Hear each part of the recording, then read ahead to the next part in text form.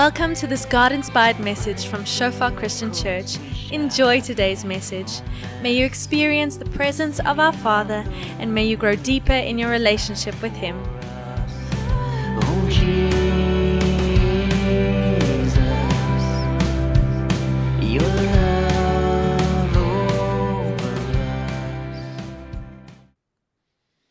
Jesus, thank you that we know you hear our prayer, Lord. That it's your desire for all men to be saved and to come to a knowledge of this truth, Lord. And so we pray that across this city, the name of Jesus will be lifted high, Lord. That across the city, there would be a calling on the name of Jesus. Across the city, there would be a wave of repentance and a turning to you, Jesus. Across this city, that men and women, young and old, will step into love as they call on your name, Lord. We pray for salvation to spring up, Lord God. We pray that there just would be a wave of salvation, Lord, of souls and lives being turned from darkness into light. In Jesus' name. Amen. Fantastic. Thank you so much for praying with us. Let's keep praying always, but particularly in this month as we're fasting. Tomorrow night we're going to be praying together. Come and join us for that. And I'm expecting God to do some significant things in our lives during this month of fasting. I'm not sure about you, if there's someone else with an expectation, but I've got an expectation. I've got an expectation. This is not just going to be another month, maybe even another fast. This is going to be a time, a month of fast in which we meet with the living God, in which He shapes and forms something of Himself within us. I mentioned in the week, for those who are not on our WhatsApp community group, 2 years ago, I did a whole series on fasting and why fasting and some thoughts around biblical fasting. We're not going to repeat that every year as we fast, but it is important. And so perhaps if you missed those messages, I want to encourage you to go back and listen to those messages. Why do we fast? What did Jesus say about fasting? What does fasting do? Why is fasting important? Those are all really, really good questions. And would love perhaps every year to teach about all of those things. I just felt this year not to reteach them. Those messages are available. But for this year specifically, in our time of fasting, to take some time talking about specifically some of the things that I believe God is stirring in our heart and some of those things that we are fasting about. And the first one that I want us to look at this morning a little bit is that Jesus is a builder. I love building, and I love builders. It's before we sort of look too much at, not too much, I don't think you could ever look too much at the text, but before we sort of get stuck into the word, just the idea of the heart. I love that Jesus, and some people don't like it when we say this, but when Jesus came, He never came as a revolutionary. He came as a reformer. What do I mean by that? I mean, He did not come to upend and to throw out the old, but He came to take which was already and to build upon it. He took the law as an example. He says, I didn't come to cast out the law, to throw away the law, to cancel the law. And so much today of our modern social action is all about cutting off, casting away, throwing, and starting from scratch. And I love how God, throughout Scripture and throughout the ages, never does that. Here and there are a few moments of deep sin, of brokenness. For example, in the flood where He comes and He just cancels and He restarts. But as a whole, as a rule, God is a God of redemption and a God of reformation, where He takes something as broken as it is and He takes the beauty within it and He builds upon that. And He puts layer upon layer. And that's the heart and the nature of God. If you read the Old Testament, specifically the New Testament as well, both Testaments, but particularly in the New Testament, you'll see the language of God is the language of a builder. He builds, He shapes, He creates. We see, for example, in Matthew 16, where He says, now I say to you that you are Peter. And this is a little bit of a play on words that's happening here. What's happened is Jesus has just said to Peter and to His disciples, who did people say I am? And they have a little discussion. They say, some people say you are this, some people say you are that. Other people are thinking along these lines. And Jesus looks at His disciples specifically his 12 closest friends, and Peter is sort of the spokesperson in a sense amongst them, and he says, "But who do you say I am?" Peter says, "You are the Christ, the Son of the living God." And exactly the Christ and all the terminology in Bible school, we sort of dig into all of these words, what they mean, why they're important. And he says, "You are the Christ, the Son of the living God." And Jesus responds and he says, "Blessed are you, Simon, son of Jonah, because this isn't knowledge that's come from flesh and blood, but God himself has revealed that to you." And then this is where we pick up, that's all up to verse 17. Verse 18, he says, "Now I say that you are Peter," and the name Peter means rock. Some of us missed this. Peter's name wasn't Peter. Peter's mom never called Peter Peter. Peter's brother Andrew never called him Peter. At least not until Jesus came onto the scene. They called him Simon. Simon, which means reed, means one with no stability, one that is blown to and fro by the wind. And Jesus, as an example, steps into Peter's life and he begins to build into Peter's life. And the first way he does that is he says, "I'm not going to call you reed anymore. That's derogatory. I'm going to call you rock. You are solid. You are dependable. You are a man of character." And so Jesus looks at him and he says, "You are Peter. You are rock. And on this rock," some church traditions understand that to mean that on this rock of Peter, and they think Peter is the rock on which the church was built. Most of the Reformed church today, we don't think that's what Jesus meant there. He said, "You are a rock, but on a greater rock, on the rock that I am the Christ, the Son of the living God, I will build my church. And all of the powers of the hell will not conquer." So here we see just a beautiful picture of Jesus, the builder. Jesus saying, "I am going to build something precious and beautiful."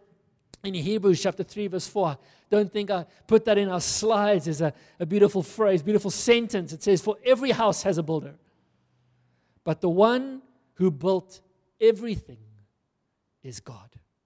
Every house has a builder, but the one who builds everything is God. You see, God in his nature, God in his being is a builder. A little bit later, we're going to see that Jesus speaks of himself as the chief cornerstone, the foundation, the building block upon which everything else is built.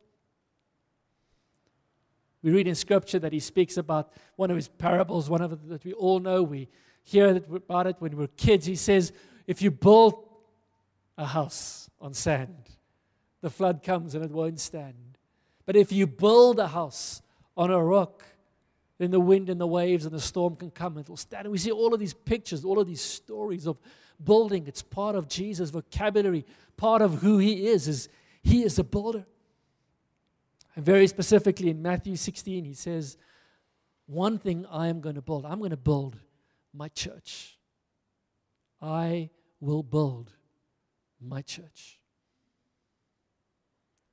Hopefully most of us know this. Once again, we do whole modules about this in Bible school. I want to encourage you to strongly consider doing Bible school if you haven't done Bible school yet. But just for a quick recap for us here, the word he uses there is a word ecclesia. And he's not saying, "I'm going to build a building," as beautiful as this building is. And we thank God for people many years ago who gave obviously sacrificially and liberally of their time and effort and energies to build a building like this and like these, many like this across the country and the countries where we can gather today. We honor them for their sacrifice. But Jesus didn't come and say, "I'm going to build a whole bunch of buildings across the planet." He also didn't say, "I'm going to build an organization. I'm going to build this structure." It's important. We'll touch on it. It's not bad that there is a structure. But that's not what he focuses on when he says, "I'm going to build my church." When he says, "I'm going to build my church," he says, "I'm going to build a community, an authentic community of faith, a family, a people who gather together around my name." And later on, we would understand around the cross. That is what he means when he says, "I will build my church." When He says He will build His church, He is not looking at the building, He is not looking at the structure and the organization, even though every family needs a home. Having a building is great. And every family, we need some form of structure to make sure that kind of this family just operates semi-healthily, and kind of that all of the dishes don't just pile up because there isn't some form of structure of how we deal with our dishes and how do we make food and how do we get the kids to school in the morning. That all speaks about structure, and structure is necessary in a healthy family. But that's not what makes our family. Our family isn't defined by who takes the kids to school in the morning and who picks them up. Our family isn't defined by who makes meals and who mows the lawn. Our family isn't defined by who does the washing and where do we hang the washing and how do we do the ironing. That's not what defines our family. It's crucial to our family, but that's not what makes us. What makes us a family is the bond of love that binds us together. And so Jesus says, I will build my church, a community. And I want to just stress it because so often in the world today, we miss that you and I are the church that Jesus is building. And so we take the building away and you and I will remain and the church will remain. It's another thing that's interesting. There is nothing that's been around for the last 2,000 years that's still around today. The Roman Empire has come and gone. Multiple other empires, entire kind of generations and legacies have come and gone. Nothing else remains.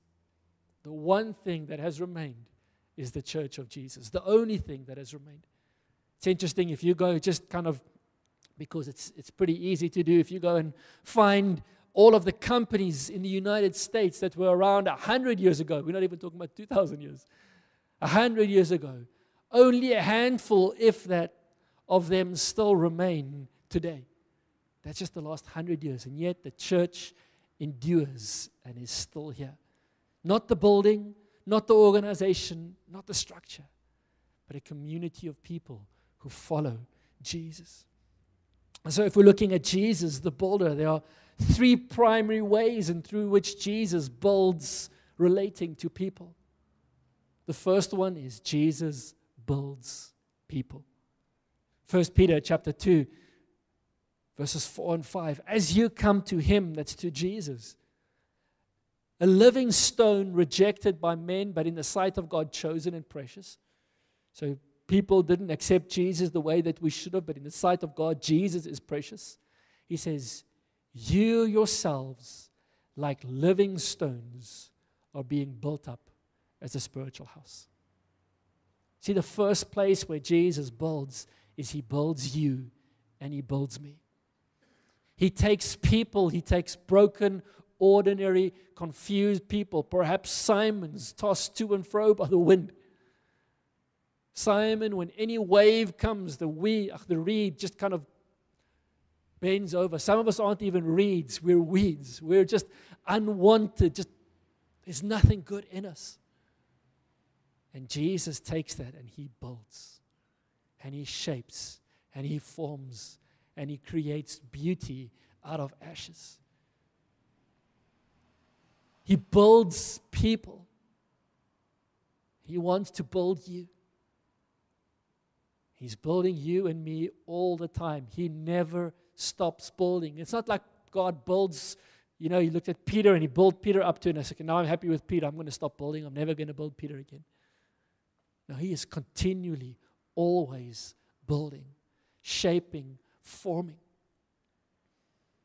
I think we place too much emphasis on it in modern church about being the best me that I can be. We write books all about that.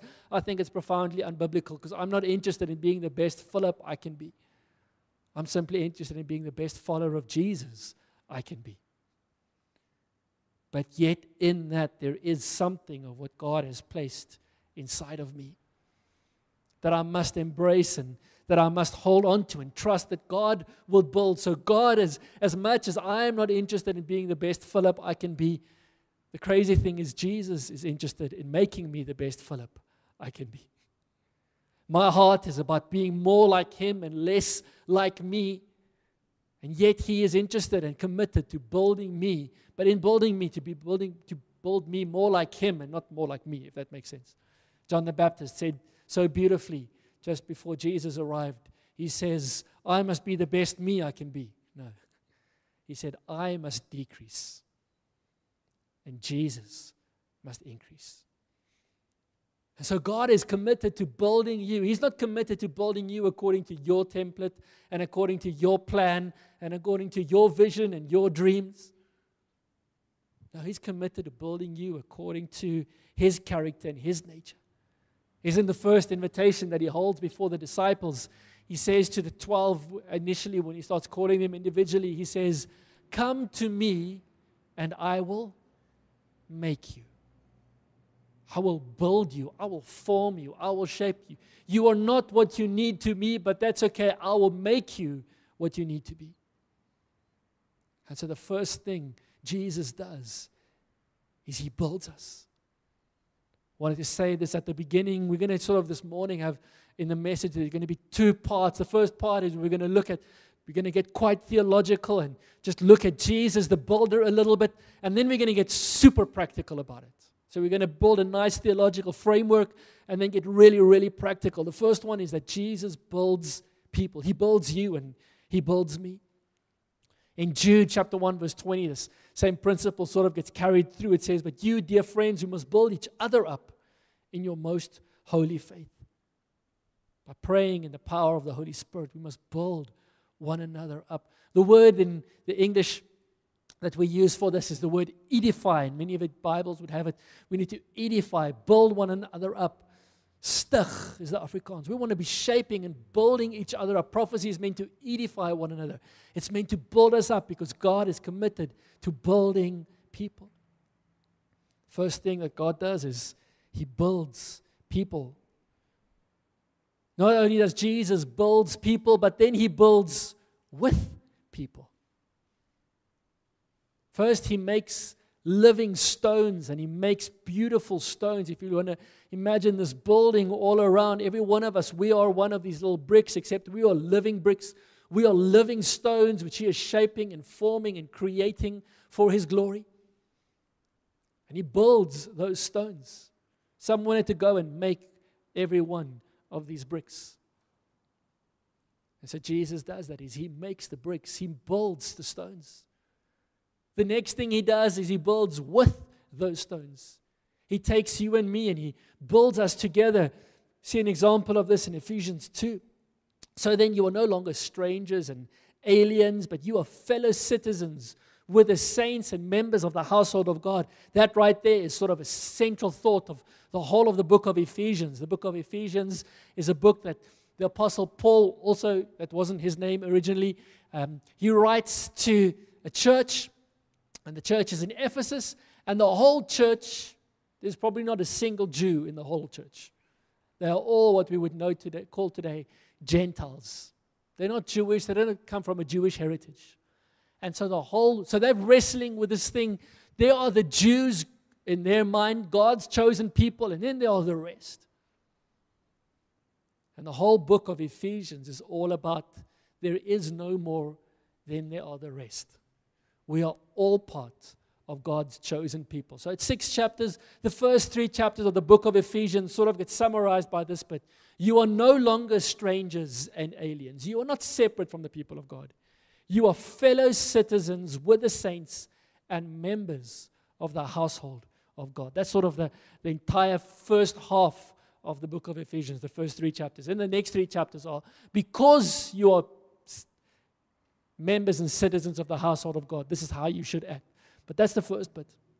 But he carries on. He says, you are part of the body of God, built on the foundation of the apostles and the prophets, Christ Jesus Himself being the cornerstone, in whom the whole structure, being joined together, grows into a holy temple in the Lord. In Him, you also are being built together into a dwelling place for God by the Spirit. And so here we see this beautiful picture that every single one of us, the Bible refers to us as temples of the Holy Spirit. The Holy Spirit dwells in you and in me if we are followers of Jesus. We are, in that sense, New Testament temples, carriers of the presence of God. What we also see, though, is God doesn't only build into me privately, individually, by myself. It's all about me. You know, we serve the Holy Trinity, me, myself, and I. You know. And so we're going through this place, and we're in this world where it's all about me, myself, and I. And Jesus comes and He says, no, it's not all about me, myself, and I. It's about a community. You are together being built into a temple. So yes, individually, privately, I am a temple. But at the same time, God is taking all of these, in a sense, mini temples, little temples, all of these living stones, all of these living bricks, every one of these little pieces of building material that He's shaping, that He's fashioning, and He begins to put them together. There's a word that's used here, interesting, in Scripture that some people in modern church want to hate. And He says here, in whom the whole structure, this entire thing coming together is being joined together. It grows into a holy temple in the Lord. And so you and I are holy temples of the Lord individually. But we grow into a holy temple of the Lord when we take hands together and we allow God to join us together and to put structure together, to bring us together in place. And when the one brick begins to become a building, it becomes a temple for the Lord. So we see Jesus builds people.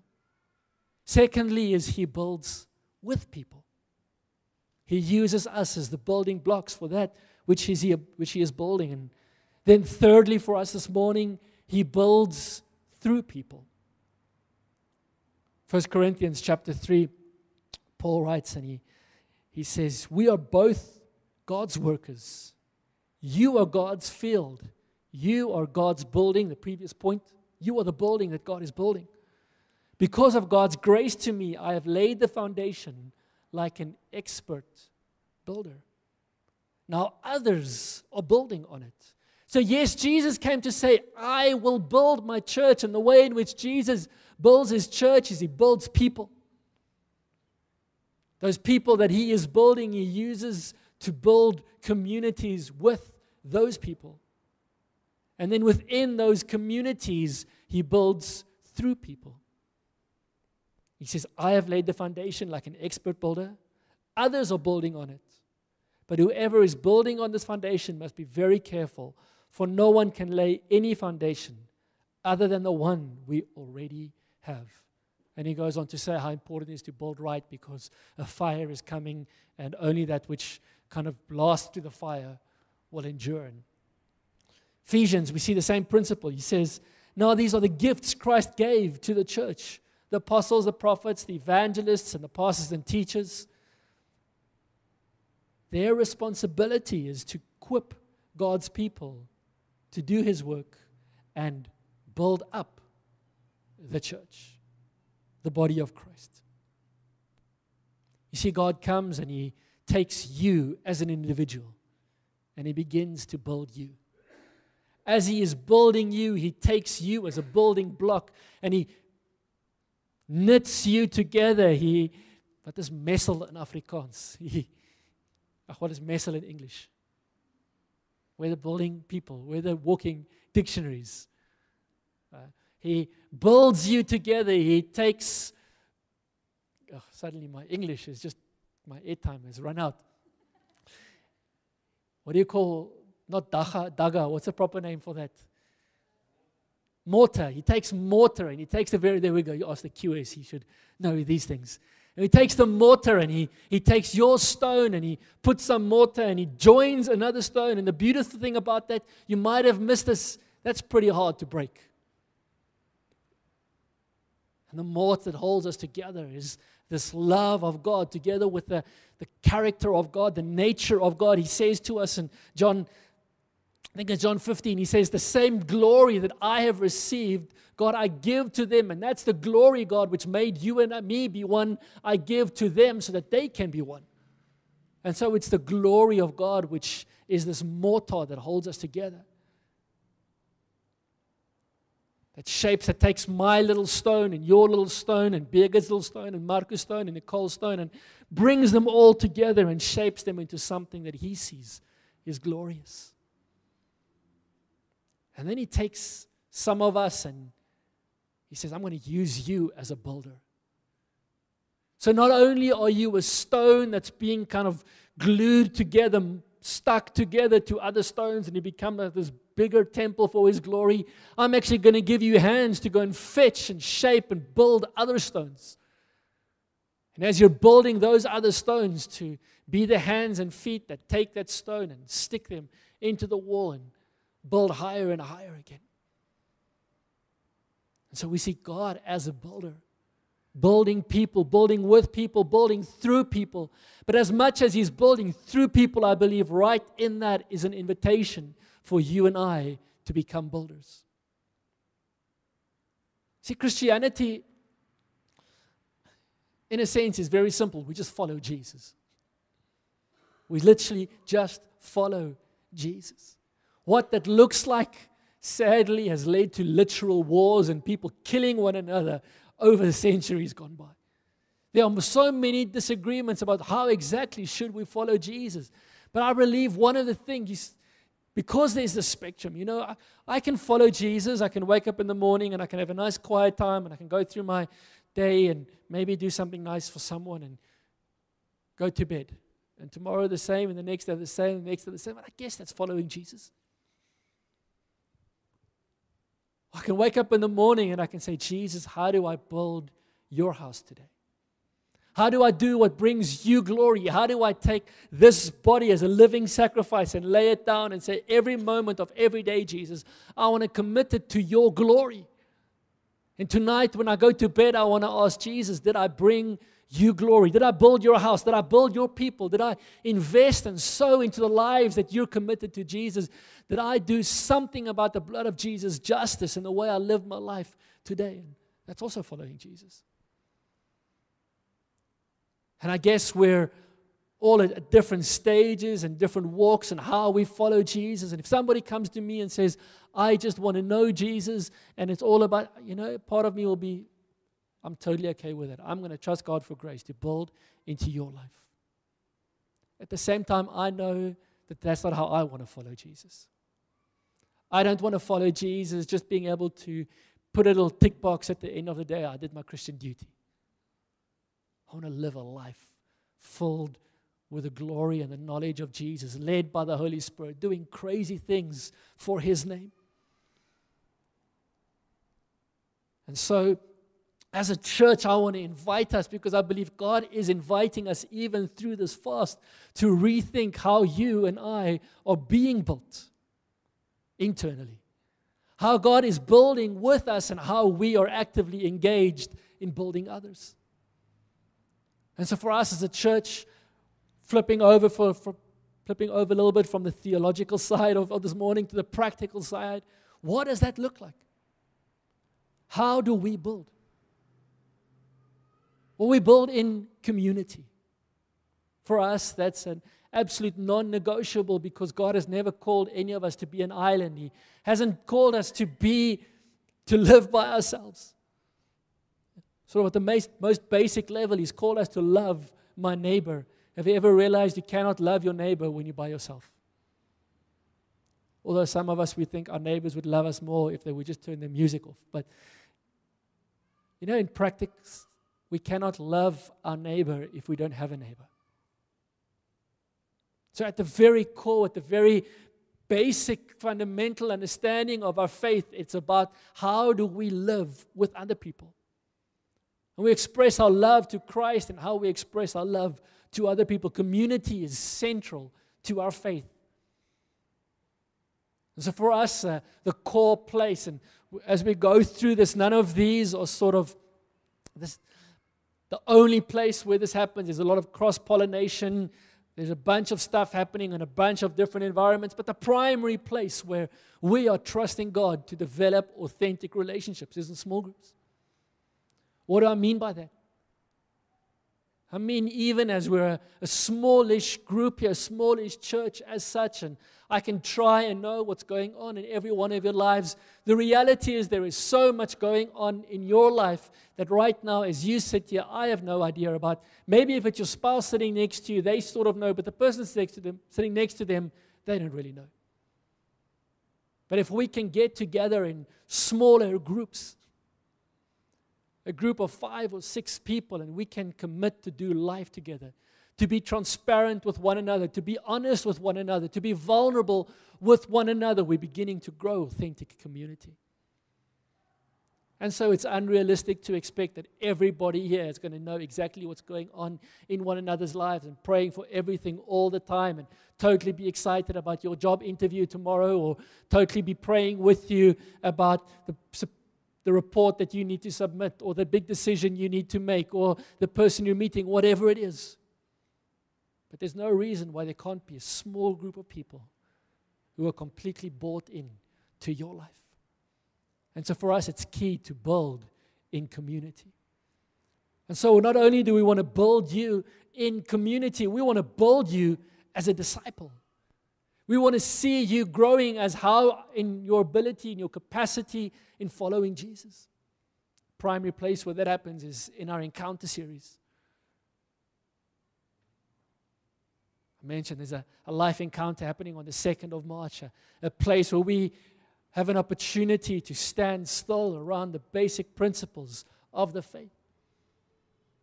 Encounter 1 is about basically what does it mean to follow Jesus? Practically, what does that look like?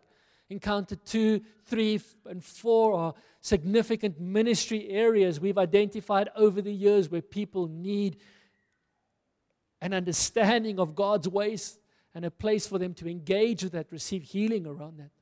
Second one specifically about community, some of the things we're touching about this morning, about how do I relate to team and people around us and leadership and all of those things. The third one is about family and background and history and identity and the who am I questions. The fourth one is about stepping into the spiritual dimension and the reality of demonic powers and oppressions and strongholds and dealing well with them. Every one of those are structured to bring healing to you as a person, but also to empower you to deal with it tomorrow. Because tomorrow, guess what? You're going to go to work and you're going to have the same brokenness poured at you. And the idea isn't to come back to a seminar to receive healing all the time. It's to understand the grace of God in that space. The fifth one is about how do I share what God has built into my life. We want to build you as a disciple. We want to build you as a leader. Bible school is the primary space for that, a place where we can lead with confidence based on the Word of God. The Word of God is central, and we put it here under leadership, but I actually believe every single believer should do Bible school. And the reason I say that is because how can I authentically follow Jesus if I've never taken time to just at least study the Word? Just to go and read and study and learn the important themes that run through Scripture and how do they relate to my life. Most of us, as we're sitting here, if we haven't done some form of Bible school, there are a couple of topics we know really well. Then there are a few we think we know really well. And then there are a couple that we probably haven't even thought of. Something like Bible school helps us to have a grounded understanding across the spectrum. Not everything, but gives us a foundation from which to go. And I want to encourage you, do Bible school because we want to build you as a leader. We want to build you as a minister. We want to build you as somebody who can minister to others. The primary place where this happens is in our Let's Go teams. This year, I said at the start of the year, I want to repeat it. We're putting our faith out. We're sitting down as a team. We're planning. We want every single person in this church to go on at least one mission team this year. About 2 or 3 weeks, we'll give you a breakdown of where we wanted to send different teams, how much it's going to cost, what the dates are, all of those things. But we want to trust God that every single one of us would go on at least one mission at some stage during this year. Somewhere where I can step out of my comfort zone, somewhere where I can be pressed a little bit, somewhere where I can be challenged a little bit to minister to other people. We want to see you grow in community, grow as a disciple, grow as a leader, grow as a minister. The first time we read that, it's not wrong at all.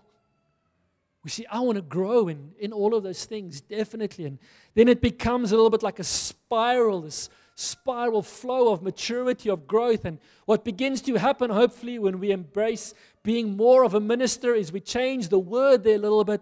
And it doesn't become about we want to build. I don't want to be built in community. I'm still being built in community, but I want to see people being built in community. And so I start going to small group a little bit differently. I don't only go to small group because I want to grow in community.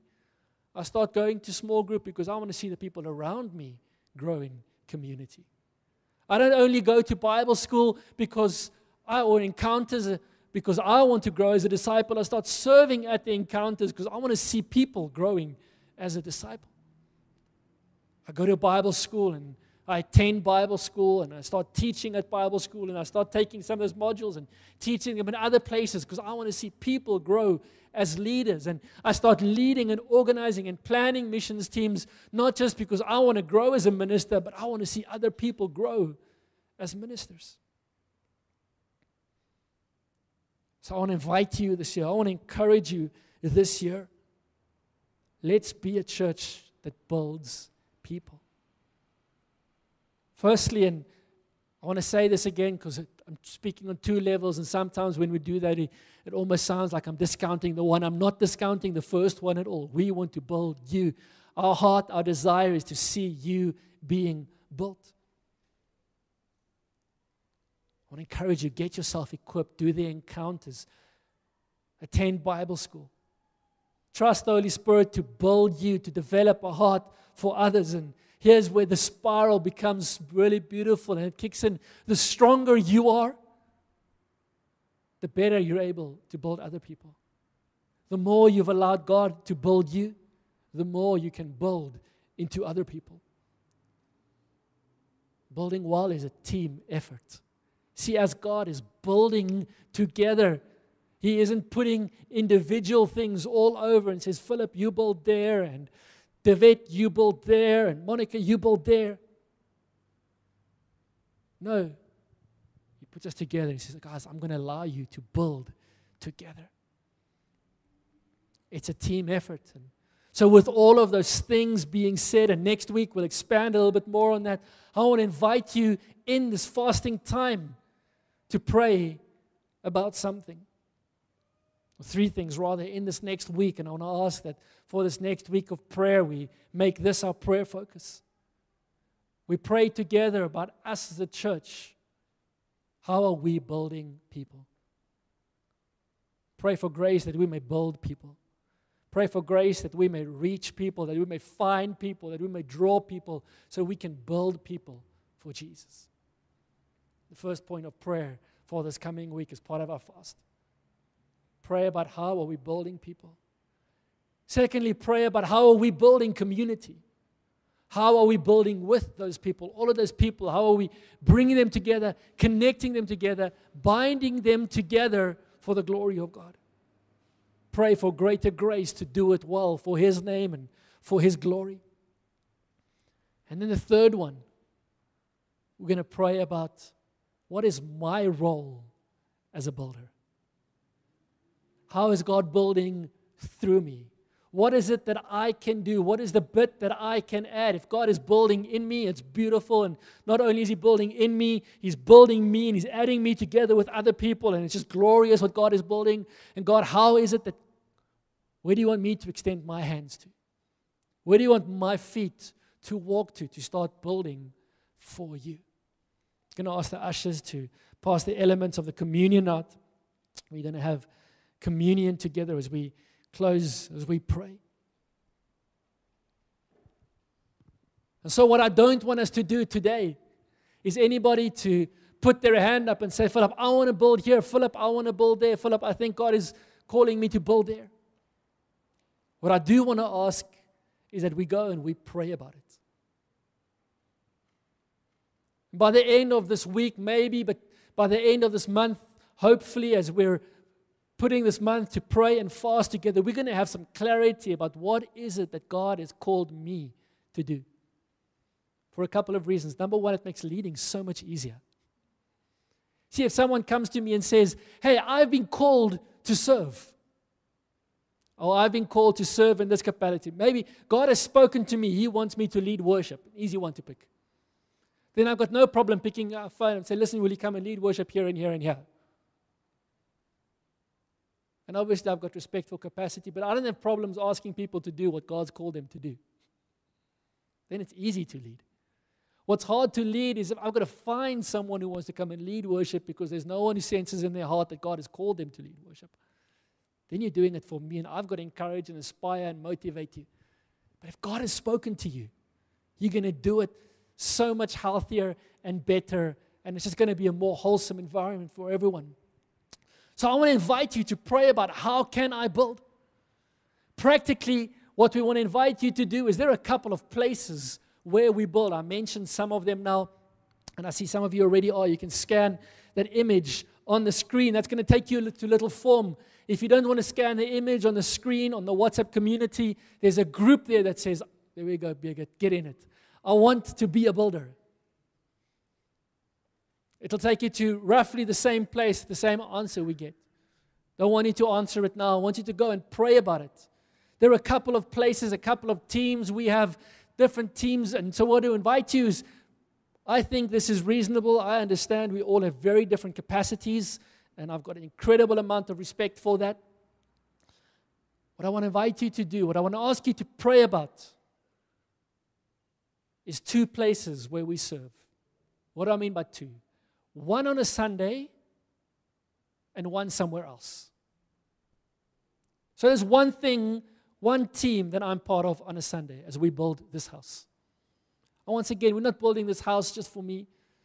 Dankie. We're not building this house for you. We're building this house because it's a community, because it's a group of people coming together. And so why do we greet people at the door? Well, we want every single person who comes to feel welcome. We want them to know that this is a place where God wants them to be. We want them to be here, but more than that, we want to say, God wants you to be here, and you're welcome here this morning. So we want people standing at the door with a smile, with that conviction in their heart. I'm welcoming people to the house of God this morning. We've got a bunch of different teams that do things along those lines, and in this week we'll communicate to you some of those, what they are, on the WhatsApp group and on our social media.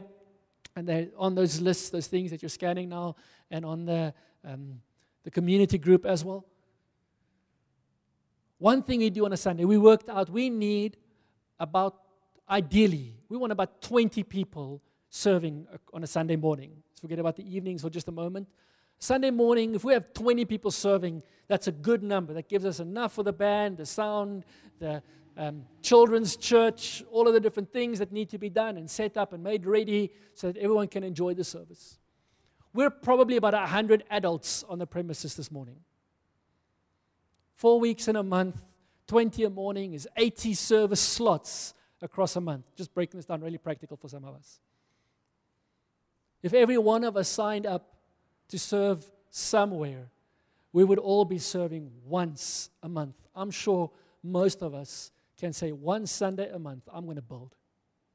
One Sunday a month, I can be at church a little bit earlier and help set up or pack chairs or be in the band or do whatever it may be.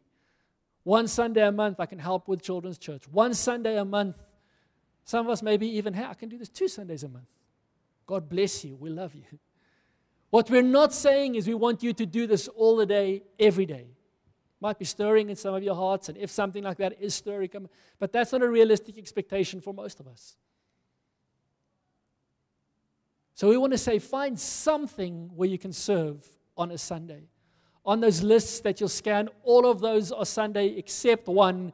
The youth services is a Friday night, where Gareth and Laura lead our youth team, and they're getting a small group of high school students together, and we're trusting that to grow. If you want to serve there, that's Friday night. Everything else on that list, at least, is Sundays.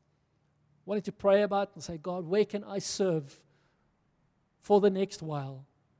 I'm not going to hold you to do this for eternity, but for the next while, I want to be part of building in this way. And as I said, in the week, we'll give you more information. We don't want you guys to answer that now. Defeats the whole point. Go and pray about it. Say, God, where do you want me to build? And then at the same time, the invitation is open. Somewhere else, one other place. Maybe I want to serve in encounters. I want to help out at Bible school. I want to be involved in student ministry. I want to come and serve in the office. Something during the week that I'm doing. And once again, not every week, all day, maybe an hour a week, or an hour 2 weeks, or an hour a month. Whatever it is, whatever you have capacity. We take hands like that. We're going to continue to build something that brings glory to Jesus. 3 things I want us to pray for this week. How are we as a church? God, give us grace to build people and to build them better. Give us grace to build with people, to build community, Lord Jesus, to build structure, as the Bible calls it there, to put structure, Lord, together for your name's sake. And then thirdly, God, what is my role in this building, God? Fortunately, God isn't calling any of us to do everything.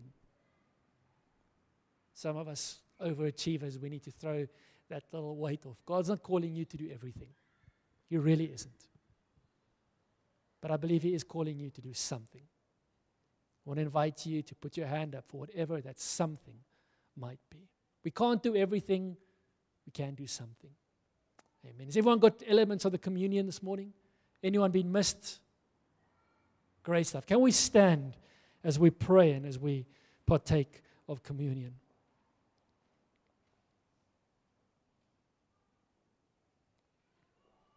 Jesus, this morning, God, we're just anew aware of the power of the cross of Christ, Lord. Lord, even as we sang just a little bit earlier, you are welcome here, Lord. You're welcome in our lives, and the only reason we can say that, we can even think that, Lord, that the only reason it's possible, Jesus, for you to step into our lives is because of the cross, Lord, because our sin was taken away. And so we want to say thank you, Jesus. Thank you that you broke your body so that we could be made whole, that you broke your body so that your church can be built, Lord. You broke your body so that I can be built as an individual, Jesus. You broke your body so that I can come together with other people, Lord Jesus, who are being built, and we can be built together into a glorious temple for your name. Lord, all of these beautiful things we dream of and we pray about, that we want to see you doing in lives, Lord, it's your body that was broken that made it possible, Jesus. And so this morning, again, we lay our brokenness down, Lord. Our weakness, Lord. Our Simonness, our being a reed, Lord. Our lack of character, our failure. We lay it down at the foot of the cross. And we take up the grace that you pour out for us to be made whole. Grace for new life. Grace for hope and peace and joy. Grace that you make us, Lord. Everything we're not, everything that we need to be, you make us by the power of the cross. And so, Jesus, this morning, we thank you for your broken body. Let's eat together. And Jesus, thank you for your blood. Your blood which washes every single sin away. Thank you, Jesus, that this morning there is not a single sin that is stronger than the power of your blood. Lord, there is not a single stronghold or a chain or a shackle that your blood is weaker than. And so we call on your blood to wash, to cleanse, and to set us free, that we can step into liberty because of the blood of Jesus, Lord. Blood that speaks and speaks of life and hope. Blood that invigorates and strengthens, Lord, and blood that overcomes the power of darkness. Blood that calls us into life. Thank you, Jesus, that the life of the flesh is in the blood, and you gave your blood to make atonement for our souls. Lord, we don't really get what that means, but we say thank you for it, Lord. Thank you that every single one of our sins is washed away by the blood of Jesus. Let's drink together. And Jesus, as your body was broken and your blood was shed, you built your church. And we are eternally thankful that you have been doing that and continue to do that. And so I pray in this week, Lord, as we continue to fast, as we pray, that Jesus, you would build us as living stones. Every one of us, build us, Lord. Build us into the shape, into the stone that most glorifies you, Lord. And as you do that, Lord, we make ourselves available to be built with. Lord, put us where you want us to be, God. We know there's a specific design and a specific building where we will fit, Lord, where you've planned for us to be. We want to be exactly there, Lord. We open up our hearts to say, Jesus, put us there. And Jesus, give us grace that like Paul, we may build well upon the foundation of Jesus. We pray all of this, Lord, in your name. Amen.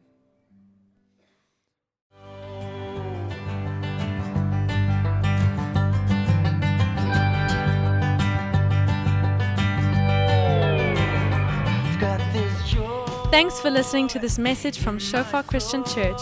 We believe that you enjoyed your time with us, establishing God's kingdom and His glory in your life. For more info, call us on 012-362-1363. Email us pretoria@shofaronline.org.